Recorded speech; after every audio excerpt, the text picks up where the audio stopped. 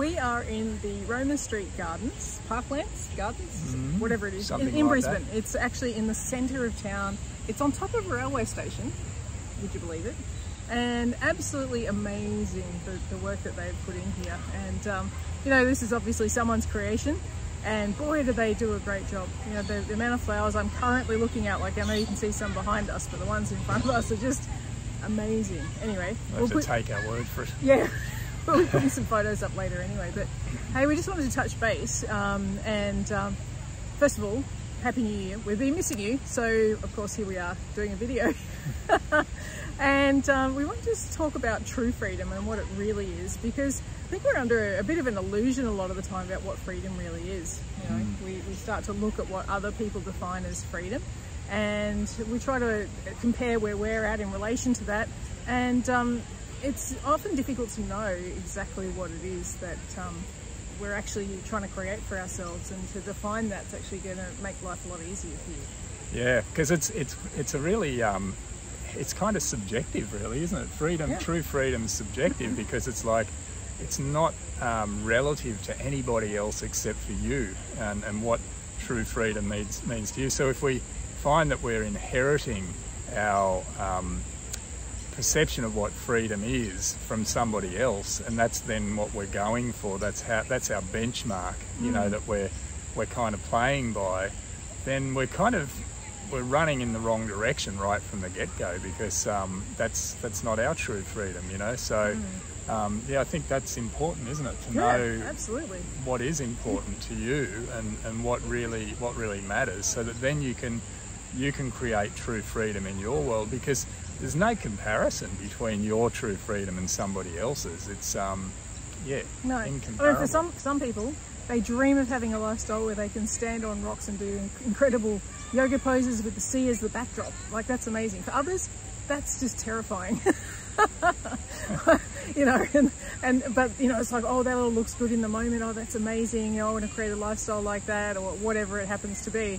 But you know, really, we need to know what's true for us, and to go about creating that as an end result for ourselves, and to also understand that it's just a matter of stepping in and doing it, being in the flow of creating what's true for you.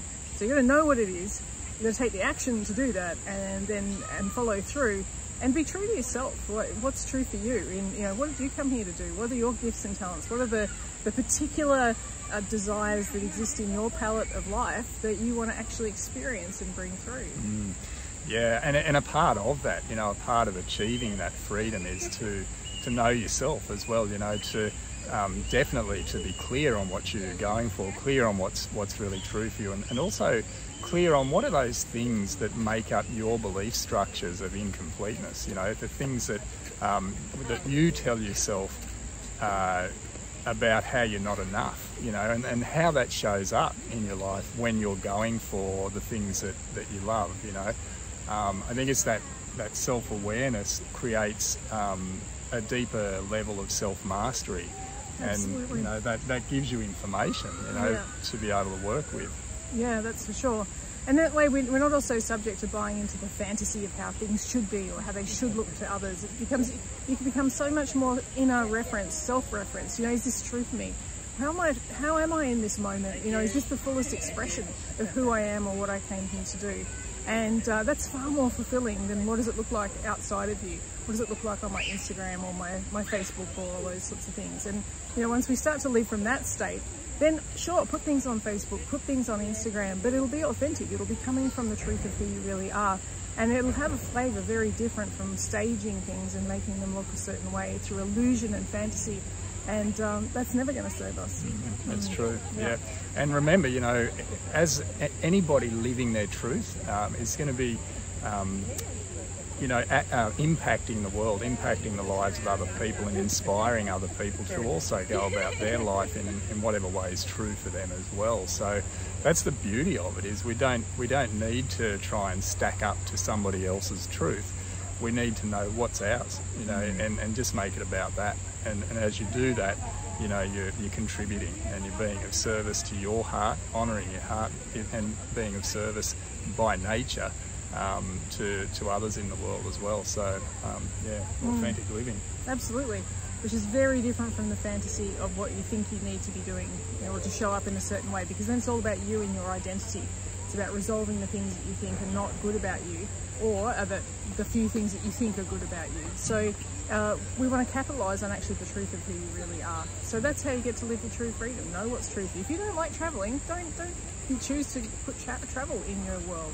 If you love travelling, put tons of it in.